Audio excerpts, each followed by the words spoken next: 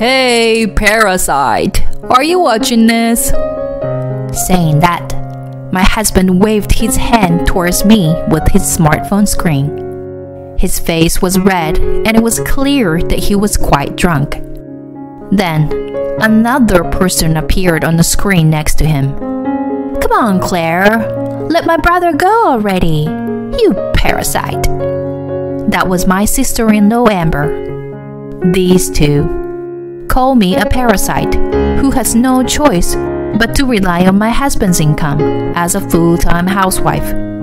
At that time, they made a video call to me while drinking at their parents' house on purpose. I let out a deep sigh. "Hey, you were drinking at your parents' house now, right? Are your parents there?" Yeah, they're here. Why? "Can you let me talk to your father?" Huh? Why? Are you planning to tattle on me to my dad or something?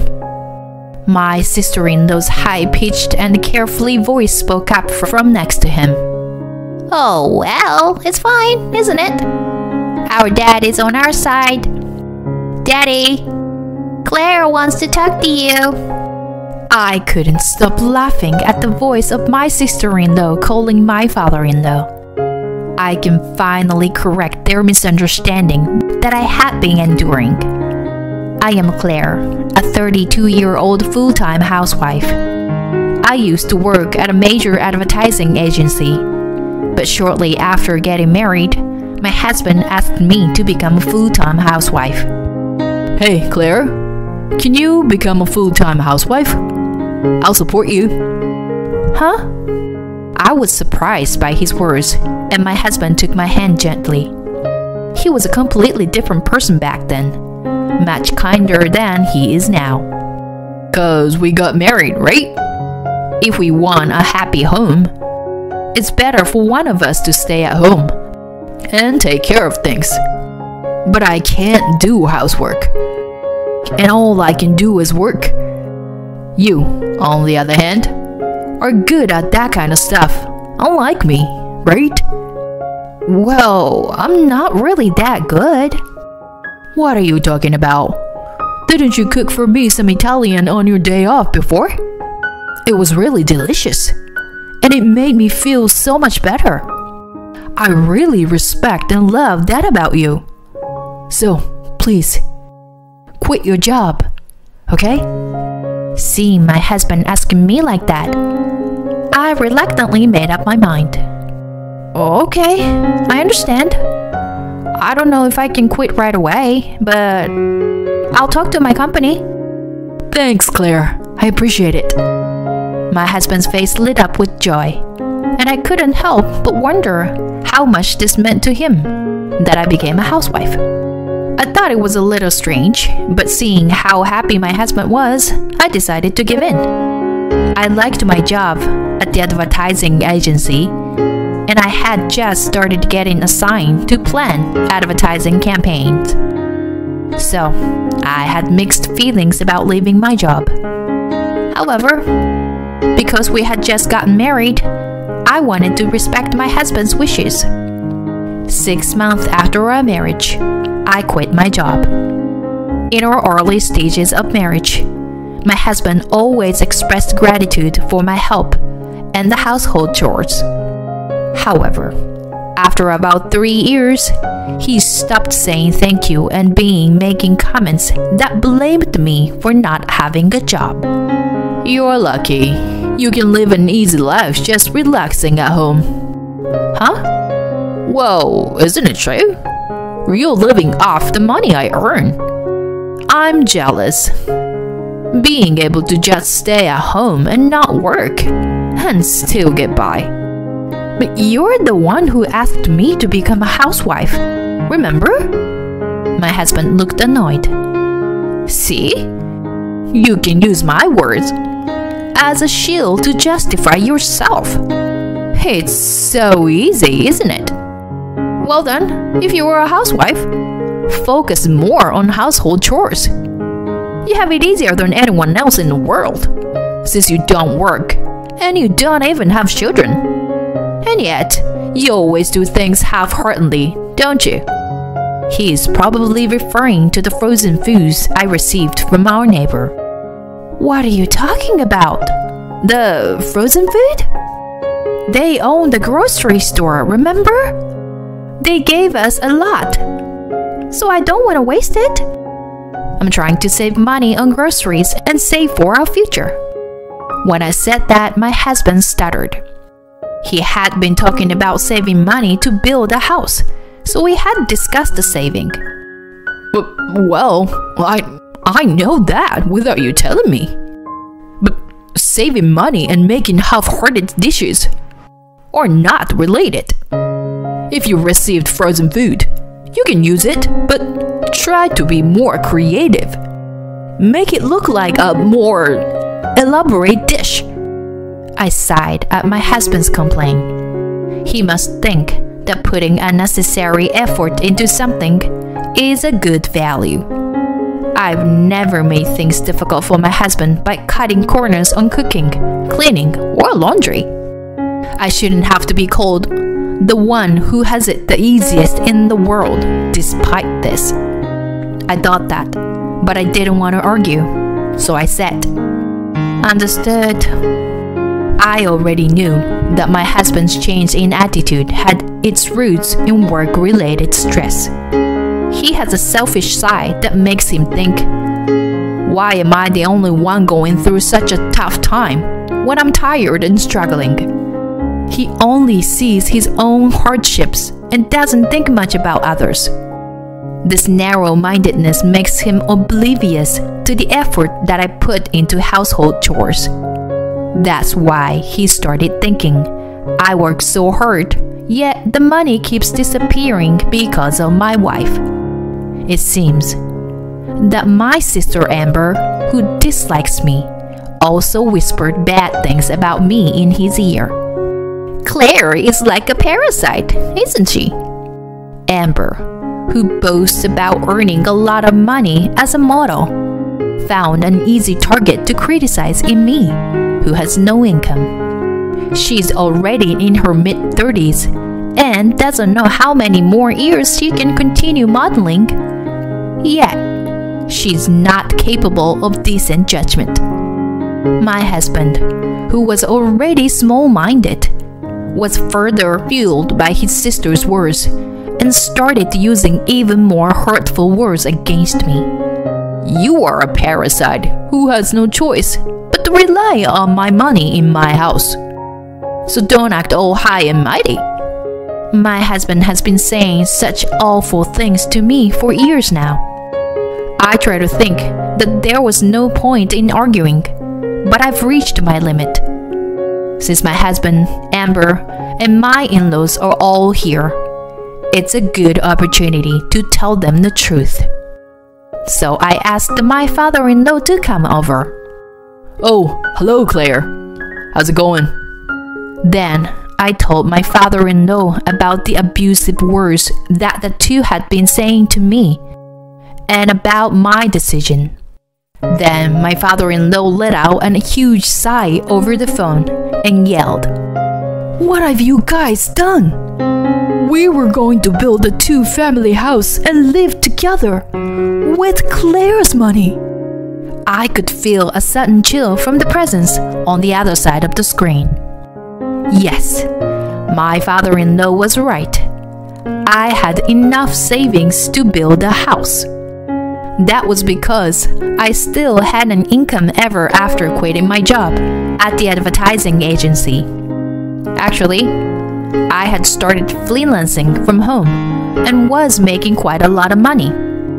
At first, it was just to pay off my student loans. After quitting my job as my husband had suggested, I couldn't repay my loans without any incomes. So I utilized my experience at the advertising agency and started searching for design jobs, including advertising. After I started working from home, my income increased rapidly, and I was scouted for many projects. By the time 3 years had passed, my monthly income had exceeded $10,000.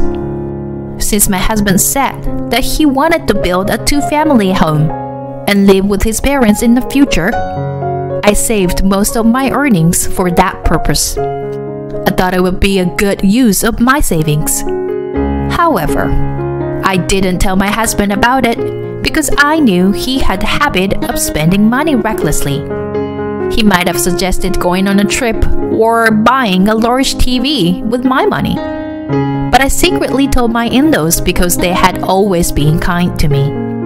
I continued explaining to the screen until I started being called a parasite by Wayne and Amber. I didn't mind living with you and contributing money to build a two-family home at all. But their bullying towards me has been increasing year by year. Amber even asked me to set her brother free. So, I will do as she said and set him free. I will divorce him. So please forget about the new home. When I told my father-in-law, he shouted at his son and daughter with a trembling voice that even I could feel the vibration through the phone. You two. Why do you always do things like this? We've had to apologize to many people because of your rude behavior, he exclaimed, and my mother-in-law's voice joined in, sounding concerned. Hey, what is this? Why are you shouting like that? Wayne and Amber did it again. They spoke loudly to Claire, and now she's angry. She asked us to forget about the two-family house plan. What? No! My mother-in-law was shocked. I didn't know anything about that. So, there's nothing I can do, right? That's right. It's your fault for staying quiet. My husband and Amber also fought back, but the father-in-law's voice grew even more intimidating. It's because you guys say rude things. Their argument continued over the phone, and I listened silently for a while before I got tired and hung up. The next day, they all came to our house together and bowed their heads in apology. Claire, I'm really sorry. Wayne and Amber were completely unaware of their rudeness. My father-in-law spoke, and my mother-in-law also chimed in. We feel so bad. We're ashamed that we didn't teach them enough. We'll make sure that they will never say something like that again. After apologizing individually, they turned their sharp gaze to my husband and Amber. Claire, I'm sorry. I was the one to ask you to become a full-time housewife, but something was going on with my job. To tell you the truth, I was demoted recently, and I said some unnecessary things because of the stress. I wasn't serious about it, you know. Besides, if you can earn money, we'll be okay, right? Please, forgive me. You didn't start your abusive words at me recently, did you? I said, and then I took out my smartphone and played back the saved audio data. Don't act so high and mighty when you're just a parasite relying on my money in my house. It's really unfair to live off the other people's money when you have no income of your own, isn't it? You couldn't survive without depending on me, could you? Relying on others for everything might seem easy, but it's actually quite miserable. As the terrible words I received from my husband and Amber over the past few years echoed through the room. This is only a portion of what I have as data. Then my father-in-law raised his voice again. You! Did you really say such terrible things? How did you become such human beings? Well, what can we do? We didn't know we were being recorded. Amber still hadn't apologized to me even once, and her rebuttals were not only quick, but also poorly thought out. Despite this, Amber glared at me with sharp eyes. However, I wasn't going to give up just yet. Amber, it's no use looking at me like that. What you said to me has been recorded as evidence. Even you understand what people will think when they hear it, right? I'm going to claim alimony from you and your brother based on this. Alimony? Amber's voice flipped over, and my husband's tone was also disrupted as he opened his mouth again. Wait a minute. Please, don't ask for compensation. We've already apologized. This is not a joke. You can't expect me to forgive you with just a few words of apology? Well, perhaps we should bring a third party to objectively assess this situation. Don't worry. If it's an unjustified claim, it won't go through. But my husband's voice trembled with uncertainty. It's only natural. If a third party is brought in to judge such a matter, it's clear that the two would be blamed. With a troubled expression, my husband turned to his sister. Sis, you should apologize properly too. After all, it was you who started calling her a parasite and all that. I wasn't serious. What? Are you trying to blame everything on me? 'Cause you were more responsible. And I already apologized, didn't I? Who's more responsible, you're saying? I sighed at their argument. It seemed that their parents felt the same way. After a while, their father scolded both of them again. Both of you, cut it out. It doesn't matter who's at fault. Saying that, he shook his shoulders in anger.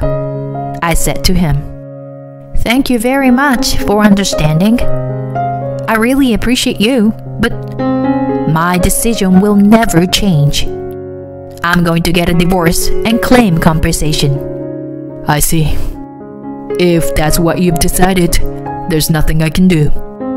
Anyway, we'll do our best to respond sincerely.